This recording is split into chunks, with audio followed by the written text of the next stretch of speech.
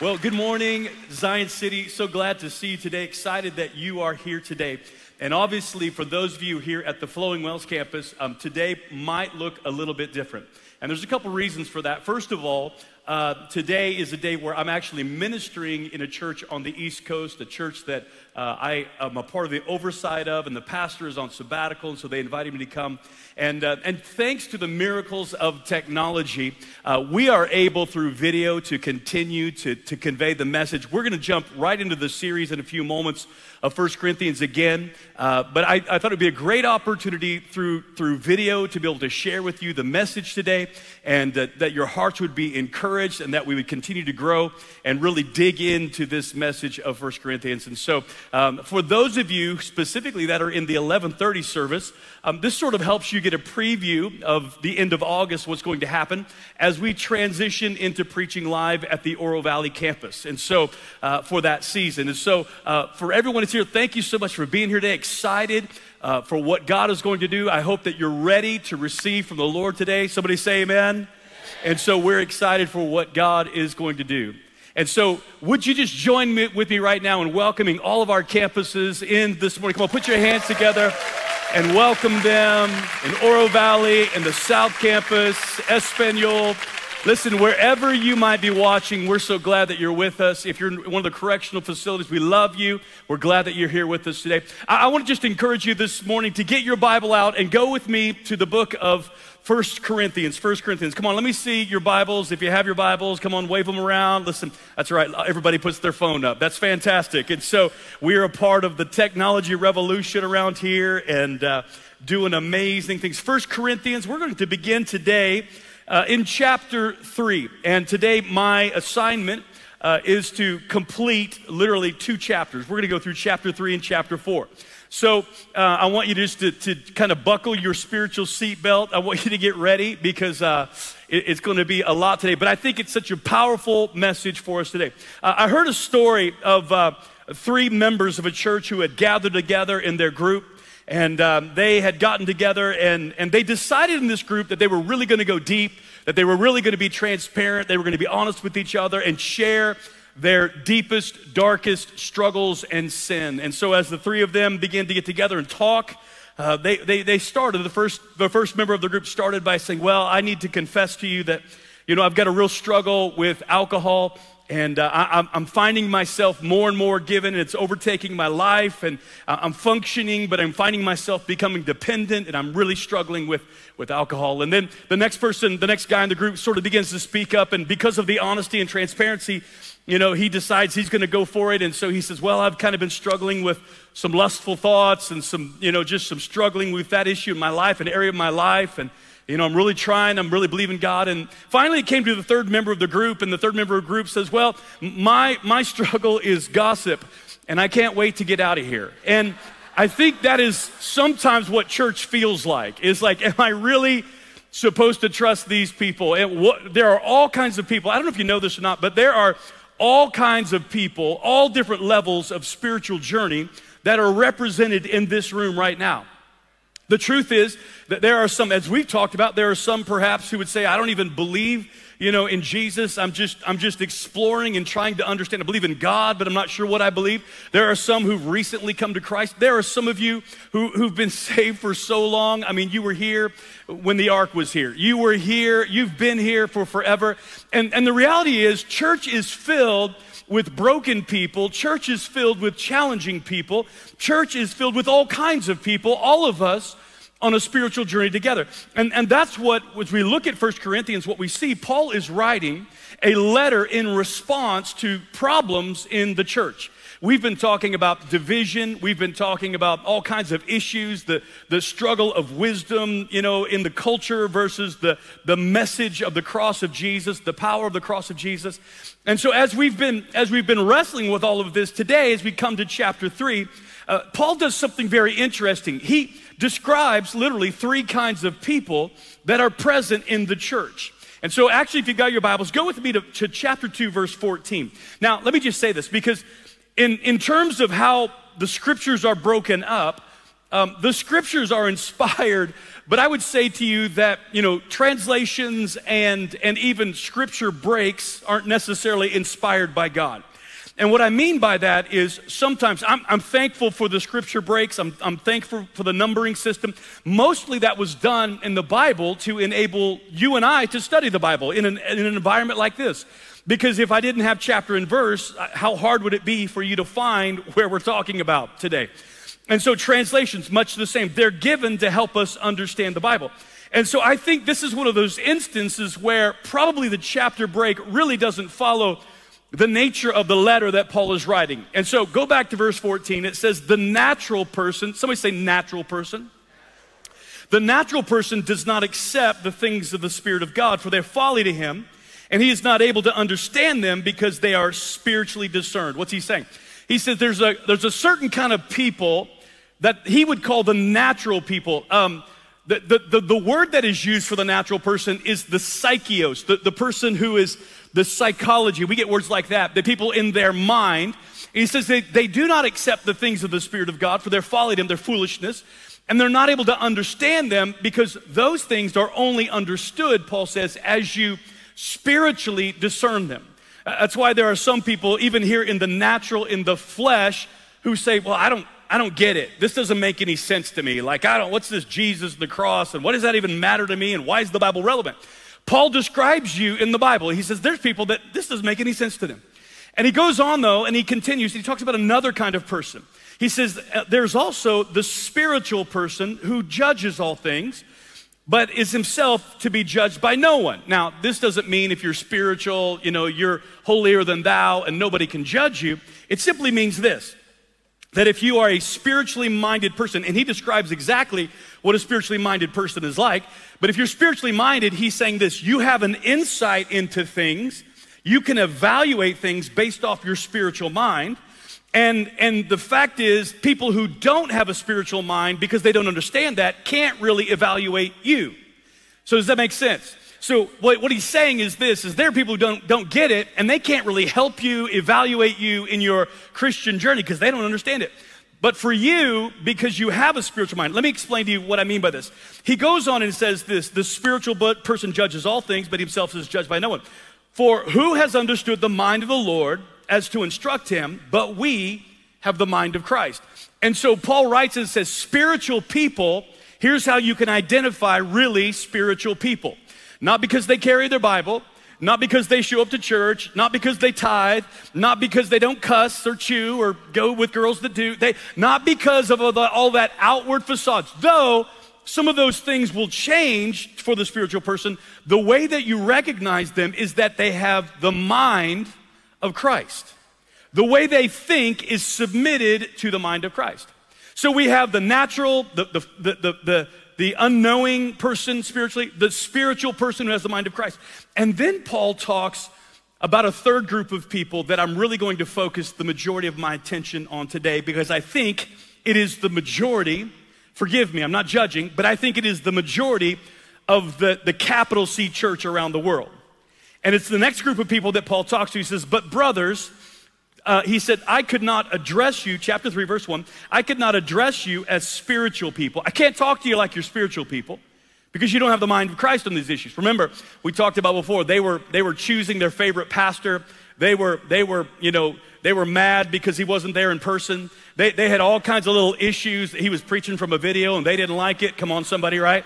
And all those things were happening and they were getting upset. And they were secondary issues that really were not important as it relates to the real message of the cross and the power of the cross. So remember, these were people who were dividing because of leaders they liked. And so he says, I can't talk to you. I really wanted to talk to you like you were spiritual people. The problem is you didn't have the mind of Christ on these things. You were fighting, and not because they just disagreed, but they were fighting against each other and creating division and choosing leaders and tearing the church apart. He says, I wanted to talk to you, he says, as spiritual people, but you were as people of the flesh, as infants in Christ. You're like people of the flesh. Now, this is different. He uses a different word than the psychikos. It's interesting. The spiritual person was called the pneumatikos. Pneumatic, pneuma. It's where we get our word for Holy Spirit, the pneuma, the breath of God.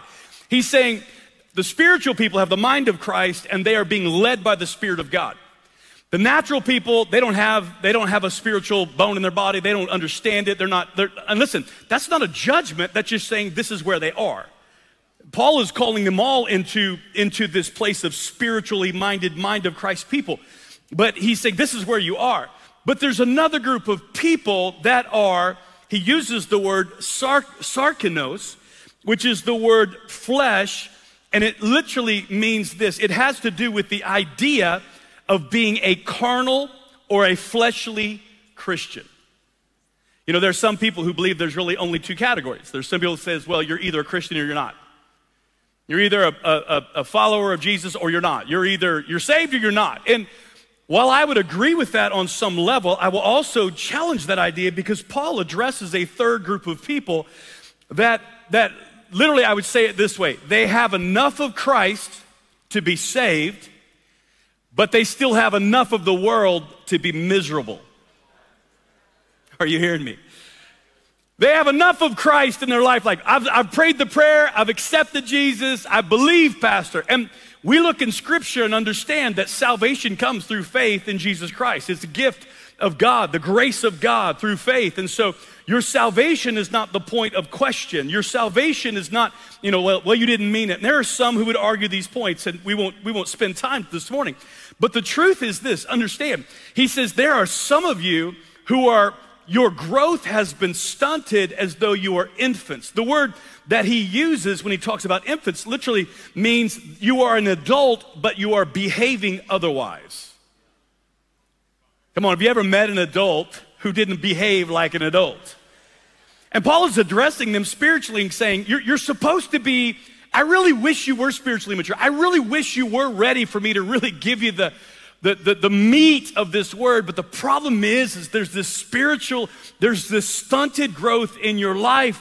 And he begins to describe to them the whole process of how this happens. He says, you've not quite come to the place of growth and understanding. It's interesting as I was thinking about this, how do you know if somebody is mature in their relationship with the Lord? Well, we talked about spiritual people have the mind of Christ, and natural people don't even think about, God or how God wants it done.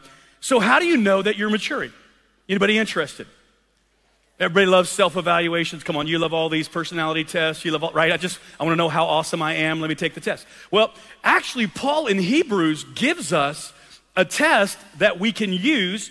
It's in chapter 5 and verse 13. He says, for everyone who lives on milk is unskilled in the word of righteousness.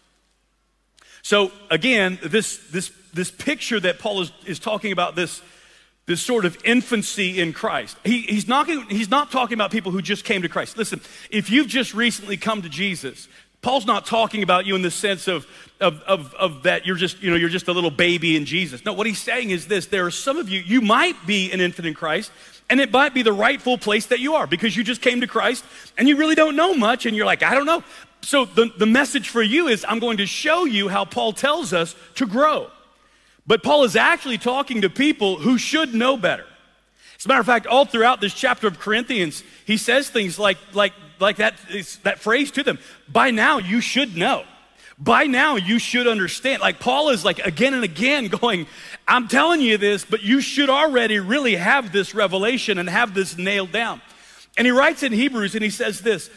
He says, everyone who lives on milk is unskilled in the word of righteousness. This is why we're taking time to go through the Bible, sort of chapter by chapter, verse by verse, if you will, on some level, is because part of what my heart is not just to teach you the Bible, but teach you how to read your Bible, how to study your Bible, how to understand what are some of the skills that I need to be effective. Because he says mature people are skilled in the word of righteousness. They have a grasp. One of the greatest ways to get skilled with the Word of God is to be consistently engaged in it, familiar with it, learning it. Listen, I don't know everything about the Bible. I don't know where every verse is. I don't know, but I will tell you this, the more time I engage with God's Word, the more skilled you will become because it gets in your spirit, it gets in your heart. And this is the thing I love when you add the Word and the Spirit together, because the Holy Spirit says this: when you have need, and you need answers, I will supply those answers to you. And what I love is many times he brings the word of God up in those moments to be an answer for the problem that I'm facing. So instead of operating in my natural mind, the mind of Christ and the leading of the Spirit helps me to respond to situations the way that a mature believer following Christ responds. And so he goes on in Hebrews and he says this. He says they are, since he is a child, but solid food is for the mature, for those who have their powers of discernment.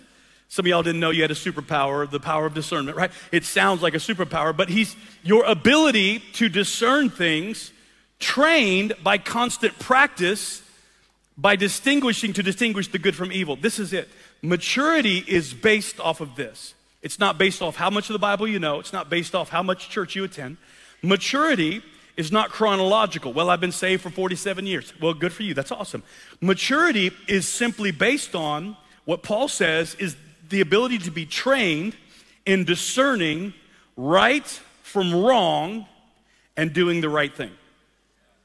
So maturity is connected, adulthood is connected, and it goes back to the word that he uses to talk about them being infants. He's saying you're behaving in a way that an adult shouldn't behave. You haven't discerned. You haven't either figured out what's right or wrong, or if you have figured out what's right or wrong, you are choosing wrong. And can I tell you, isn't it so easy to choose wrong? It is so easy at times to let my flesh, my carnal, the spiritually stunted part of me lead Waylon rather than letting the Spirit of God lead me.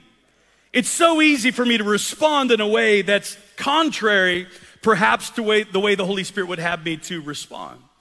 You see, when he talks about these stunted growth, these what he would call carnal Christians, he's talking about those whose immature lives, they are constantly grasping onto the present perspective of what's going on around them and making decisions out of present perspective.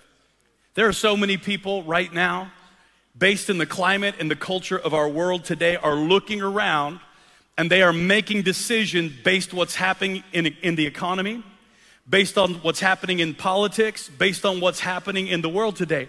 And he says people who do that are stunted. They are infants. They're not ready because adults are not limited by the immediate circumstance and perspective. They can see beyond it. See, every one of my kids at some point in their life, they wanted something now, right? They wanted it now. I want dessert first. There was all kinds of things. And based off of their limited perspective, it wasn't that they didn't want it or they were just immature, and so they're like, I want it now.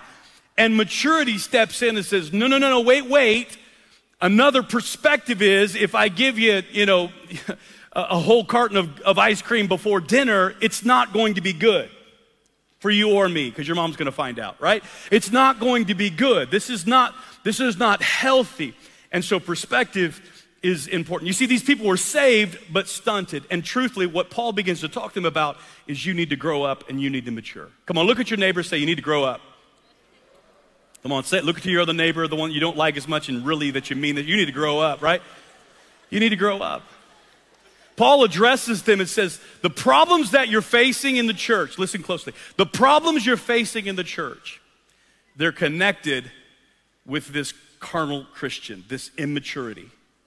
That if you'll address this, you'll be able to address any of these issues yourself. You won't need me to write letters. You'll be able to address them as spiritually minded, mind of Christ people, and you can respond in a way that builds the kingdom of God. So the question becomes this, so how do we grow? How is it that Paul begins to describe? So interesting where he takes this passage. Because for us, most of us today, we say, well, if you're gonna grow, you should probably read your Bible, you should probably pray, you should probably go online and take some kind of theological course, you should probably get some kind of degree. And we would go the route, again, that Greek influence of information. We would go the route of saying you need more information. If you had more information, you'd grow. But that's not what causes growth. I want you to look what Paul begins to talk about. I thought this was so amazing. And probably what I'm about to read to you are some of the most misused, you've even misused them, misused scriptures in all of the New Testament. Some of the most misappropriated, misused, and a lot of it is because of our Western, American mindset. And we misuse these scriptures constantly. I've even misused them, to be honest with you. I know some of you are looking at me like I'm full of heresy right now, but just let's go through this. He says, I fed you with milk, not solid food, for you're not ready, and even now you're not ready. You're still of the flesh. Why? For there's still jealousy. He's looking at their behavior. Strife amongst you. He said, are you not of the flesh and behaving only in the human way? For when one says, look what he talks about, I follow Paul. Another says, I follow Apollos. Are you not merely being humans? Aren't you being the naturally minded person? What is Apollos and what is Paul? Servants through whom you believed as the Lord assigned each of them. I planted, Apollos watered, God gave the growth. So neither is he who plants nor is he who waters anything. So I want you to understand something that is Paul, he begins to describe in this next portion of scripture. What he really is describing in terms of growth is, are you ready? It is the church. This is where he goes. You're mature, you're fighting, you're tearing each other apart. Let me talk to you about the church now and the purpose of the church. Because keep in mind, these people that we are, fortunate enough to have the scriptures as believers, they didn't have a Bible to turn to and say, hey, what did Paul say in 1 Corinthians chapter 3? What did he say? They didn't have that available to them. And so their primary way of growth and the primary function that we see of growth throughout the New Testament that was written for us is through relationship in faith community, in biblical community with each other. Because I'm going to tell you, the next two chapters, the rest of 3 and 4, all he talks about is the church and the leadership of the church. He's like, you're immature, you ought to be grown by now, you're fighting your court, and here's how I can tell because of your behavior, and I'm going to tell you who you are and how God has designed this and how God leans leadership into it so that you can grow in your faith. You see, we have begun to take the church as sort of a peripheral, well, it's a nice addendum. You've even heard people say, I love God, I don't need the church. But I'm going to tell you that person is not reading the same New Testament that I'm teaching out of, because everybody in the church was in the church. There was nobody in this book who's like, yeah, I'm all about Jesus, I'm just not hanging out with these people. Because relationship, it's interesting because when he talks about the one in Hebrews who is trained, this word trained is where we get our word for gymnasium. You go to the gym. You go to the gym because there are unique things at the gym. Now I know some of you, you run outside, you work out at home. You go to a place to be trained. And if you really want to be trained, well, the truth is you get with somebody else who can train you.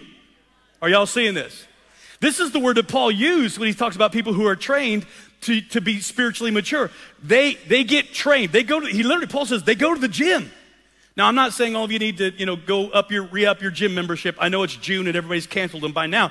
But what I'm saying is he likens this maturity journey to being trained through relationship and connection and community, that how we grow is really by being in relationship with other believers.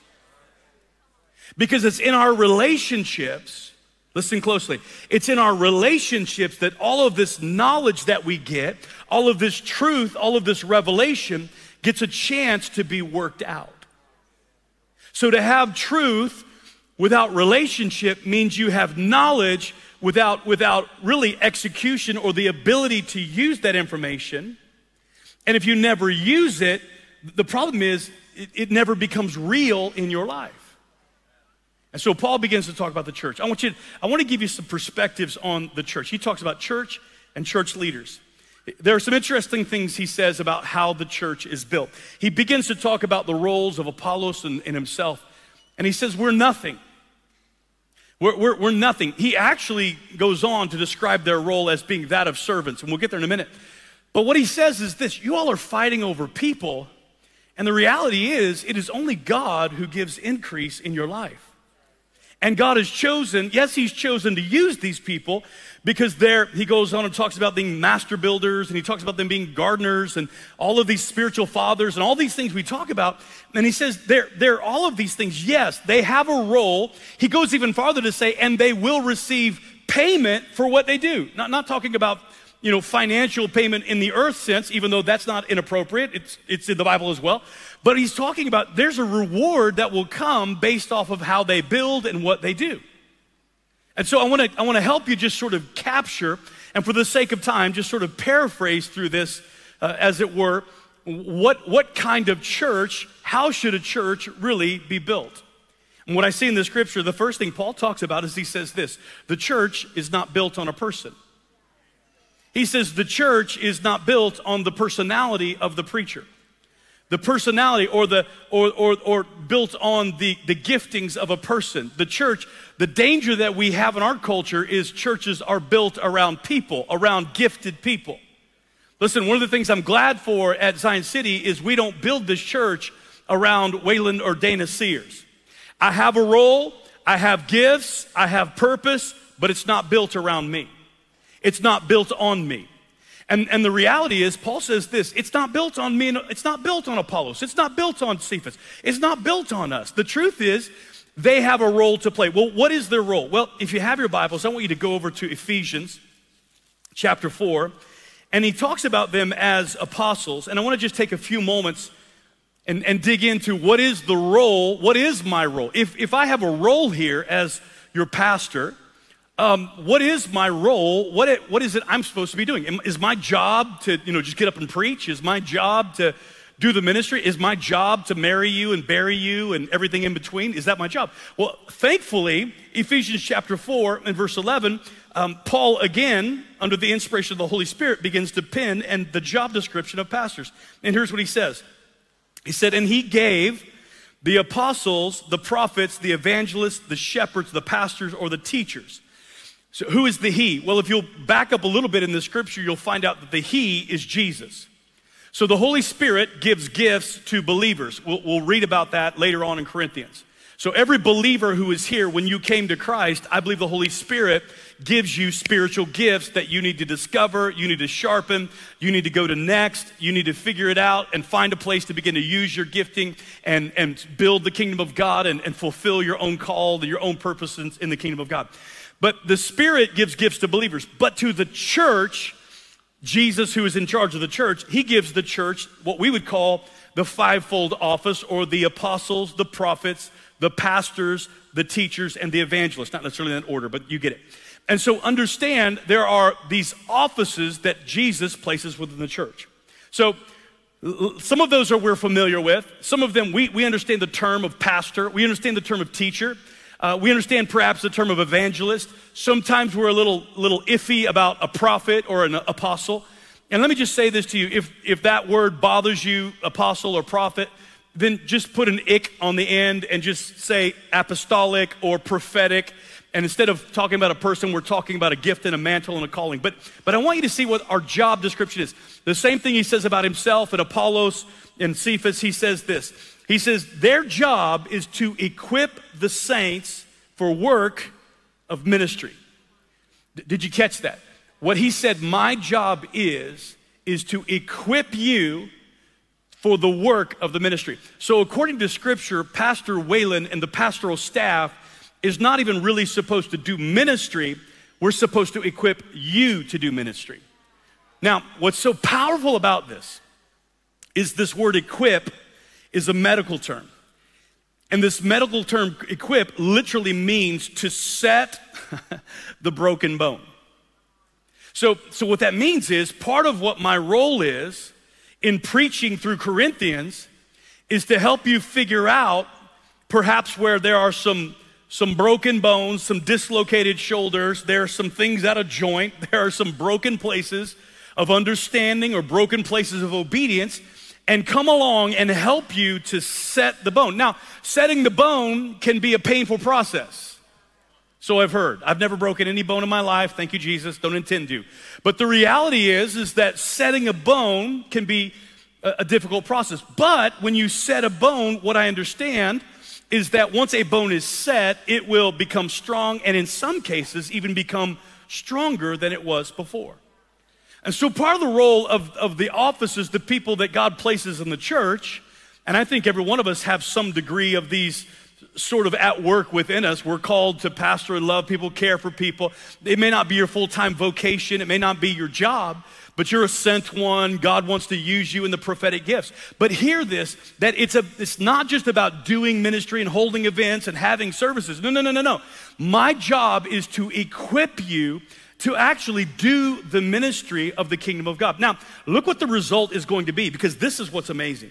He says this, that for the building up of the body of Christ, until we all attain to the unity, there's that unity again, and faith of the knowledge of the Son of God, to mature manhood. So we're supposed to come to a place of growing up. Again, just reinforcement, the church is what matures us. Now, it's not information. Honestly, it's the use, the revelation, using information, relationally connecting, whether it's evangelizing and sharing the gospel, whether it's discipling and pastoring, caring for somebody, whether it's, being prophetic, whether it's being apostolic. It's through those venues that we begin to mature and grow in our faith, to the measure of the stature of the fullness of Christ. So we've got an aim. We're to the fullness of Christ, so that we may no longer, here it is again, be children, tossed to and fro by waves and carried about by every wind of doctrine. Paul says this, children are easily influenced by every new wave that comes in. Every new fad of how ministry and churches are doing things, children will be easily influenced back and forth. Mature people know how to stand against the fad of the day and be mature. Because their foundation, as you're going to find out in a few moments, is not found in what's happening. Their foundation is in Jesus. He goes on and says this. He says, they won't be carried about by every wind of doctrine, by human cunning, by craftiness and deceitful schemes. Rather, mature people speak the truth in love.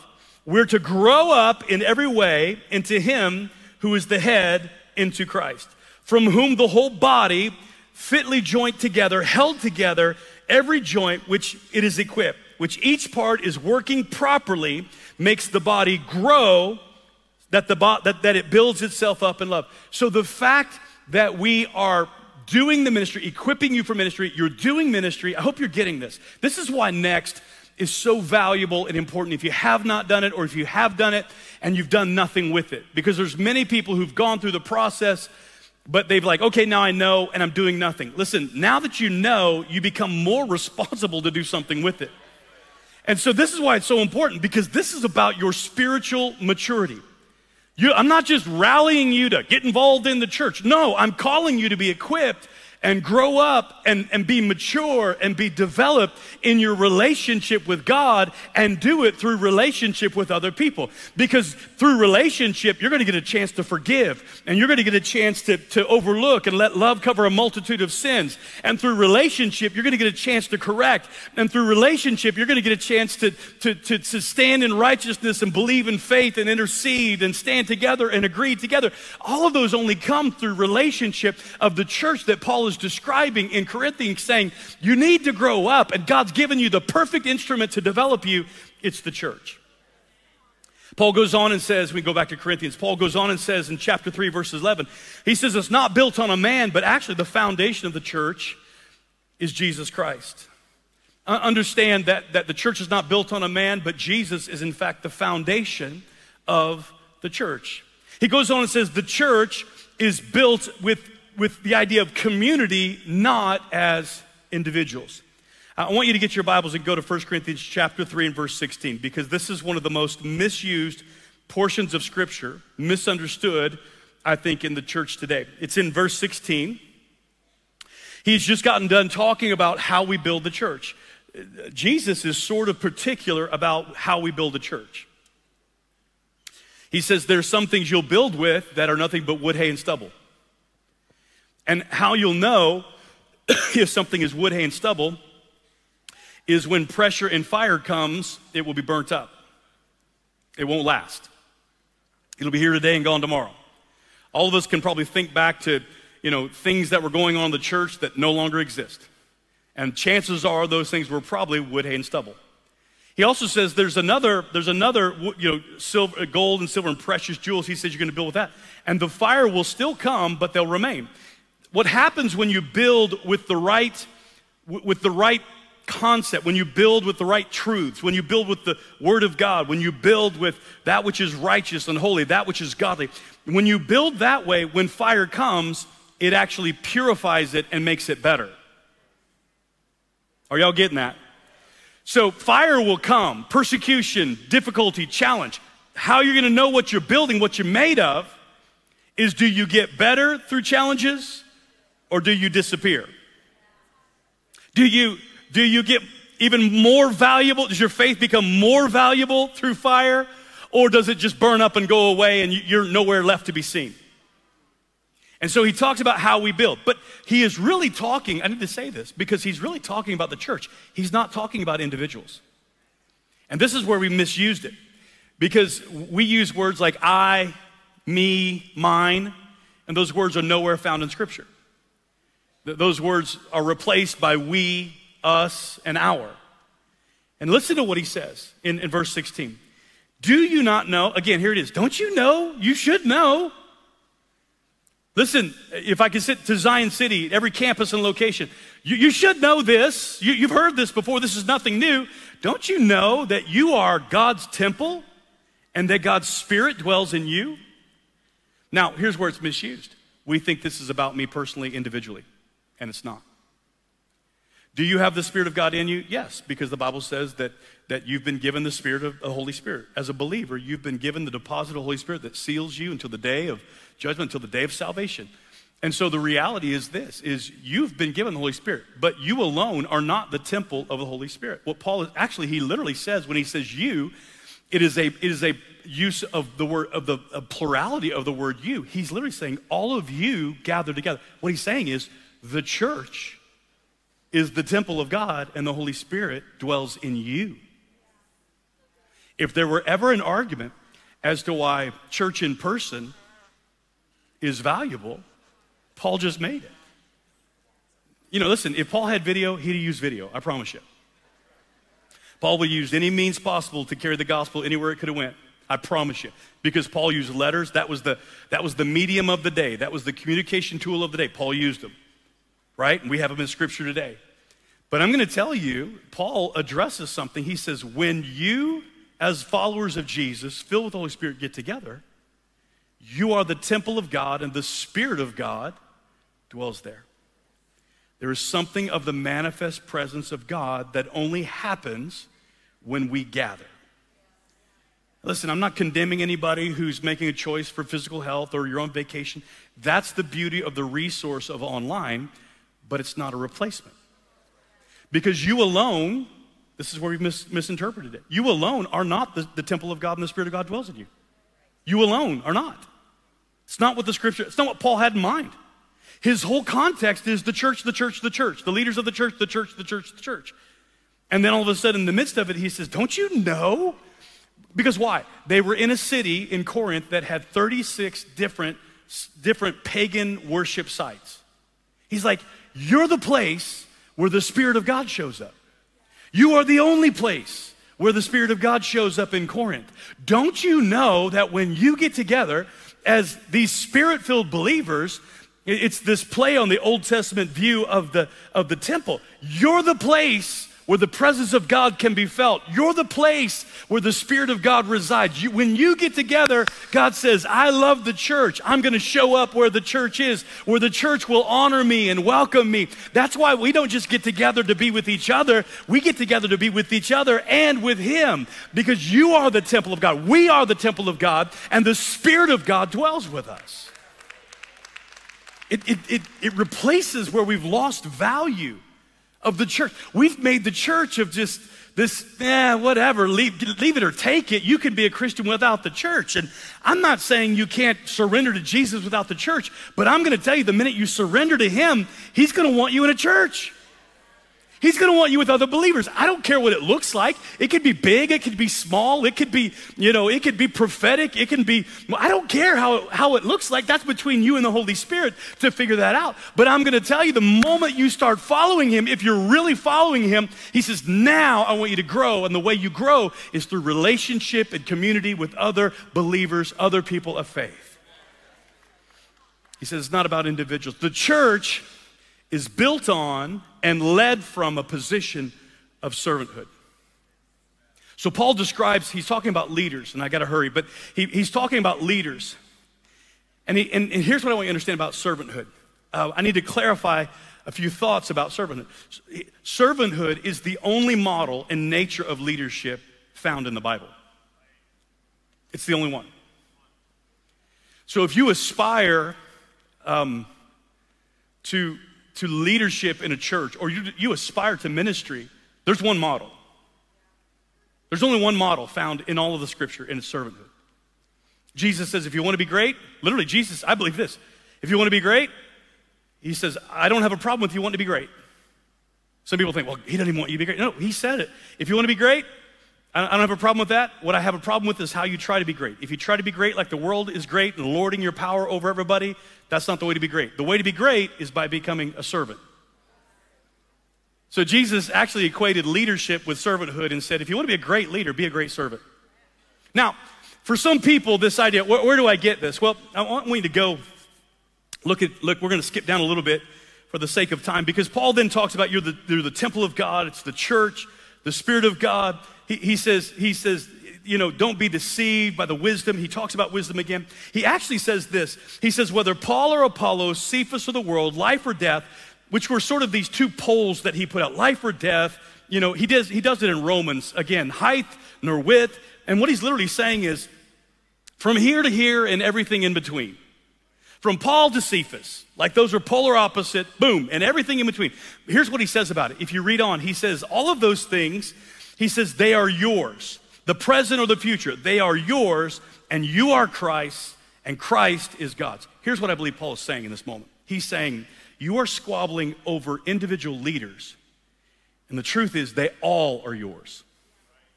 They all have value for you. So you take the portion, whether you like their style or not is not really relevant. You take the value, the gifting that God has placed in them for you, you receive it, you let it have its effect in your life, you walk it out in community, you grow, it's for you. But ultimately understand, they, as well as you, belong to Christ who belongs to God. So turn your eyes off of people and turn your eyes onto the one who gives all the gifts, not the gifts. Amen? And so then he begins to talk about the leadership of the church and servanthood. He says, this is how one should regard us as servants of Christ and stewards of the mysteries of God. Literally what Paul says is this, the church is built on servant. We are servants. It's interesting, the picture that Paul often uses the word for servant, if you've studied, is the word doulos. Maybe you've heard that. But this is not the word he uses. The word doulos as a servant is not the word. He uses a different word, and the word that he uses describes the manager, the servant manager of a Roman household. And so this is why I think we have to understand servanthood. Because some people think that servanthood is just an abdication of all leadership. Well, I'm just a servant, just whatever you guys decide. I'm just here to serve. So you can't be a leader and be a servant. Well, Jesus contradicts that idea. So some people think that being a servant means you can't make any decision, you can't lead anywhere, you can't have an opinion. I'm just here to serve. That's not the word that Paul used. Paul says we are servants. We are the masters of the household, but we are under the responsibility of our master. I have complete authority. Think about Joseph. I have complete authority over all of the happenings of the household. I'm here to lead, but I am under submission to, there is one greater than me. It's exactly how the church is designed to work, is that as a leader, I have been given authority, I've been given responsibility, I've been given a calling, I've been given a gift, but there is somebody greater than me that I have to answer to. I'm just the steward. Paul says, we're just servants. Literally, the word means, another translation of the word means to be the under-Roman. The under-Roman. What does that mean? You think about these incredibly, again, it's a harbor. It's where these ships are coming in. And the worst job on the boat was the under rowman, because he was the guy under the bottom of the ship and responsible for responding and rowing in complete unison to move the ship where it needed to go. Not a very thankful job, not an enjoyable job. It's not a sea cruise that you get to see the beauty of the sun. No, you are underneath the deck of the ship rowing. That's exactly how Paul describes ministry and leadership in the church. I laugh because sometimes there are people who look at leadership in the church and think, oh, I could do that. That looks like fun. You get up and talk to people for, an hour on a week, and then you go play golf, and you get to, everybody thinks you're awesome. And Paul just says, the way he describes it is you are a servant. Now, what's interesting is most of the people in the Corinthian church were either slaves or what we would call freemen, which means they had been a slave, but they had bought their freedom at some point. So they completely understood what Paul is saying. We're servants. We're stewards. We're not bosses. We're not masters. We have a boss ourselves, as a matter of fact. Now, we have authority. We're not everybody's errand boy. We don't abdicate leadership, but we have responsibility to our master to lead and to be in charge and care for what God has entrusted us. See, I love the next phrase that Paul goes into. Let's read on together. He says, moreover, it is required of stewards that they be found faithful. Let me tell you, this is a life verse for me. Because what Paul clearly says is this: the number one quality that you look for in leadership is faithfulness. Not giftedness. See, in our world, we look for giftedness. Oh, they're awesome. Oh, they're smart. Oh, they're talented. Oh, they're gifted. Oh, they can sing. Oh, they can play.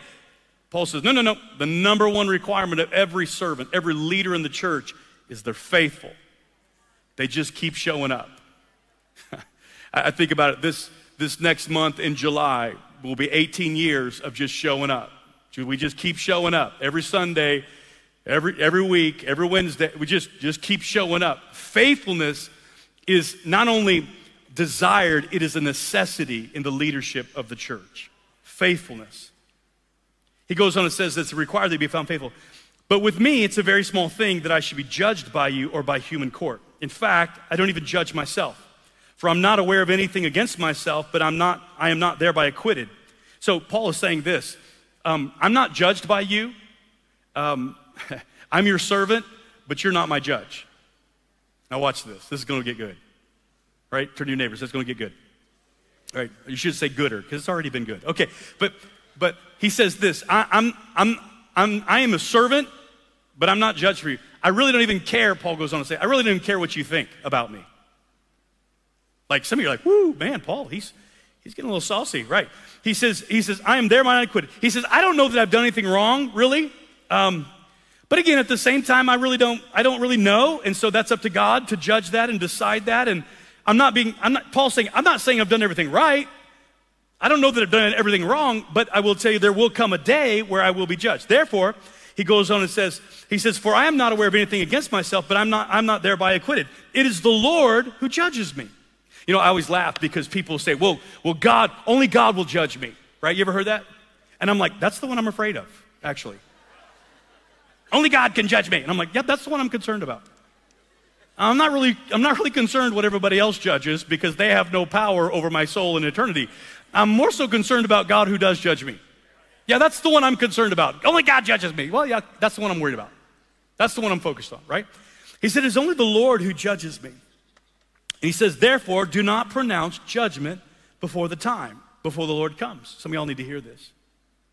Don't prejudge it. Here's what I want you to understand about Paul, what he's saying.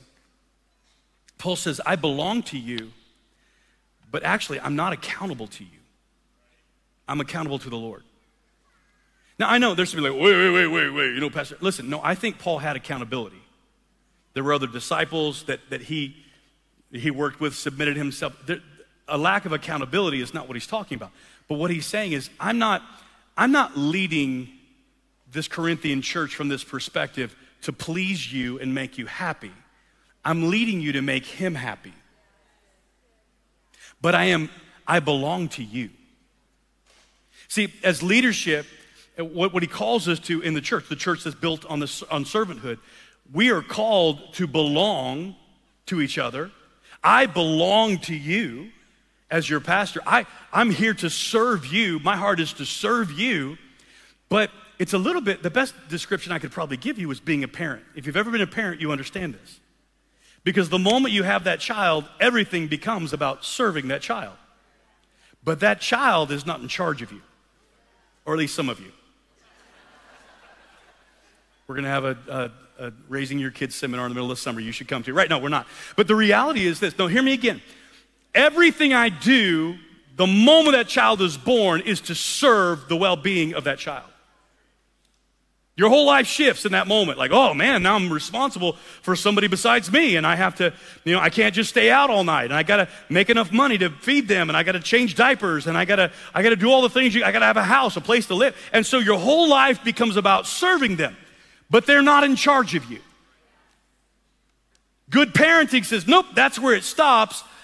I am the parent, you are the child, which is exactly the language that Paul begins to use in Corinthians. Wait a minute, I am a spiritual father to you. And even though he talks about how we're nothing and we're just servants, at some point he shifts gears and goes, but I am a spiritual father to you. God did use me in your life to help you grow and to come to Christ. And so he uses that, but understand, Paul says to them, he says, I don't judge things. Don't judge things before it's time. It is so easy. One of the most mindless, easy things to do in the world today is to become a critic. It takes no intelligence to be a critic. It takes no skill to be a critic. It takes no real gifting to be a critic. Can I tell you, there is no such thing as a spiritual gift of criticism. And Paul is talking to people because they are criticizing Paul. They are criticizing, oh, Paul just brings milk. He doesn't bring meat like the philosophers of our city. Oh, Paul, he's weak. He's weak when he shows. And they're just picking him. It takes nothing to be a critic. Paul addresses it and he says, listen, here's the problem. You are prejudging before it's time. It takes no skill to be a critic, but isn't it one of the easiest things to do is become a critic? I laugh because we live in a world where there's a whole segment of our online, I've just described to you social media. It's all just about being the critic. And it takes no skill to tear somebody down. It takes no skill to point out a problem. It takes no skill. It takes nothing. And what I have found in my life is that, number one, a critical eye will become a habit. Once you allow yourself to become the critic, you will believe yourself to be the critic in all things and become deceived.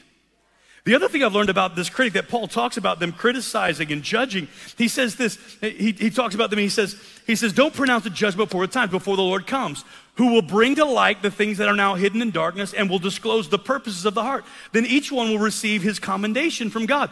He says, God is going to judge this stuff. He doesn't need you to prejudge it. He'll take care of it. And there are some things that you think are amazing that God doesn't. And there are some things you think are awful that God thinks are amazing. And he says, when he shows up, he will be the righteous judge. He doesn't need a critic to help inform him of how he needs to decide about a situation. You see, it has been my experience that people who are busy criticizing are rarely busy doing anything else. People who spend their life criticizing are rarely actually doing anything because it's easy to become a critic. And Paul addresses this. Now, these next number of verses, just for the sake of time, I encourage you to read them because Paul then begins to talk about himself as an apostle and Apollos as an apostle and the role in life. And basically, Paul kind of kicks into a sarcastic sort of overtone response to them. Oh, you're so rich, we're so poor. You're so great, we're so horrible. He literally, I kind of appreciate that about Paul. He has a spiritual gift of sarcasm, which probably that's not a spiritual gift. But he's using this approach to get their attention. And I want to draw your attention as we close to verse 14, as he talks about them as apostles. He says, when reviled, we bless. When persecuted, we endure. When slandered, we entreat. We have become, listen to how he describes himself. We have become and are still like the scum of the world, and the refuse of all things. It's not that Paul has a low self-esteem. It's that Paul is saying we're willing to become less in people's eyes if it means the kingdom of God becomes more. I'll be wronged. I'll be accused. I'll be attacked. That's okay. I don't need to respond to all of that, because truthfully what Paul is addressing is criticism is a part of leadership. If you don't ever want to be criticized, don't ever aspire to lead anything. Because the moment you lead something, there will be critics. You've heard the saying, you can never please everyone. And so it just becomes a part of it. It's not something you enjoy. It's just a part of it. It's just a part of leadership. And Paul addresses that, and he says this. He goes on in verse 14, and he talks about all of this, the intense conversation, and then he gets to what I believe is the crux of the entire chapter. He says, I do not write these things to make you ashamed. He says, I'm not trying to bring shame and guilt and condemnation to you. He says, but I admonish you as my beloved children, for though you have countless guides in Christ, you have all kinds of people that are yours, that are Christ, that are God's. You have all kinds of people. You do not have many fathers. Paul brings them back to the place of remembrance to say, I was there when you came to Christ. I was there when you received. I was there when you were introduced. Matter of fact, I was a part of introducing you as a spiritual father. And here's what he says to them. He says, for I became your father in Christ Jesus through the gospel, and I urge you then, be imitators of me. You know, I've spent a lot of time talking about the church and leadership. And probably some are thinking, you know, Pastor, it seems more appropriate that you should probably come sit out here and listen to yourself. And trust me, you can never preach a message without preaching to yourself first. Because I'm the guy that has to spend hours and hours and hours wrestling through with the Holy Spirit and him talking to me before he ever talks to you. But here's the thing I want you to understand. Paul says this, I've been talking to leaders, I've been talking to all of you, the church, the leaders, and now I want to bring you all into this conversation by saying simply this, everything you've heard me say about us, be imitators of me. Just follow me. That's a pretty strong statement. To say to people who are spiritual leaders, hey, follow me. Just do what I do. Follow my example. But that's exactly what Paul says. It's exactly what Jesus said. He called us to follow his example, but he also called us to be the kind of people that people can follow, our example. You see, in this picture of fathering and parenthood, he says, I've been a servant. I belong to you. I'm here to serve you, but I'm here to please the Lord. That's why at Zion City, one of the passions we have is doing ministry not to please people, but to please the Lord. When we worship, it's to minister to him, not to you. But here's the beauty. When you minister to the Lord, here's the thing I love. When we minister to the Lord, who cares more about you than anybody else? Who knows what you need more than anybody else? Because as we focus our attention on him, he is then free by his presence, because we are the temple of God and the Spirit of God dwells with us, by his presence to minister to your specific need as you are here today. He goes on and says this in verse 20 and 21, and I close up with this. He says, for the kingdom of God does not consist in talk, but in power. Remember, he's been wrestling with these philosophers, people who are articulate, and they know how to talk. Boy, they know how to talk. And Paul says, I just got to remind you of this one thing. The kingdom of God is not about all of this talk. It's not about all this articulation. It's not about being eloquent. It's about power. This word power is interesting because it literally means this. I wrote it down. It is a supernatural influence that changes your reality. The kingdom of God is not about talk. The kingdom of God is about a supernatural influence that changes my reality. It's about the Spirit of God coming into our church, coming into my life in such a powerful way that my reality is changed. My behavior changes. My circumstance changes. My faith increases. My mouth gets quiet. Come on, somebody. My criticism goes away. It's about a supernatural power that comes into my life. And because it comes into my life and it comes into our church, it changes our reality. Paul says this, it's not about talk, it's about a supernatural influence that changes the reality. It's what we talk about in transforming culture. It's a supernatural influence that changes the reality. Would you bow your heads and close your eyes? Paul is talking to carnal believers, and he says to them, remaining worldly is not an option. The Holy Spirit is calling us to develop, to train, to sharpen, to skill through the constant practice, to be able to distinguish good from evil, to grow in our discernment, to grow in our relationship. I believe this, that part of what the Holy Spirit is doing in this season is leading us into a deeper biblical community that he wants us to grow and mature. My question for you today is simply this: where do you need to grow? Would you take a moment and just ask the Holy Spirit, what are you saying to me? Would you invite him, not just talk, but power? Would you invite him to show up and to bring his influence in such a way that it will change your reality, that it will change your heart, that he'll help you, that I'm not saying we do it on our own, that we just respond in these areas by our own will. Listen, it's not about self-will, it's about the Holy Spirit coming in and ministering to us. Maybe you're here today and you're not in biblical community. I want to encourage you, allow the Holy Spirit to lead you. He will always lead you into community and away from isolation. Allow the Holy Spirit to draw you into a spiritual biblical community to build and grow you. Maybe there's some of you today who've never accepted Christ. Maybe you're that natural man who would say, you know, on the surface, this doesn't make sense to me, but today something of the Holy Spirit is drawing me.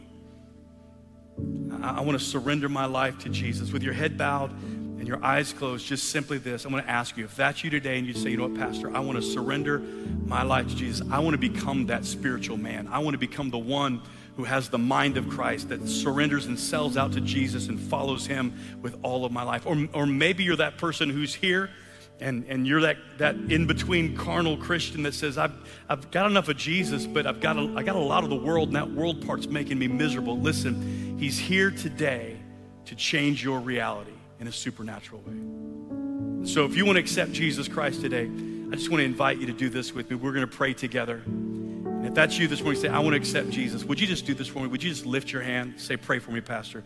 I want to surrender my heart to Jesus. I want to give my life to him today. Yeah, thank you so much. Just lift your hand. Say, that's me. That's me. I realize I may not be in the room, but the reality is he's in the room. And that's what really matters, is he sees your response of faith today, and he will meet you at your point of faith today. That's me. I want to surrender my life to Jesus. Thank you so much. You can put your hand down. We're going to pray together and receive Jesus. We're all going to pray just to encourage you, but just pray this simple prayer. Jesus, today, I invite you to bring your supernatural power into my life and change my reality. I believe you died for me, that you paid for my sin, so I can be forgiven. I can be made a new creation. And I can serve you, Jesus. In your name I pray. And everybody said amen. Come on, can you put your hands together today and celebrate them? All that God's doing as your campus pastor comes. God bless you. So excited for what God's doing. I love the question that he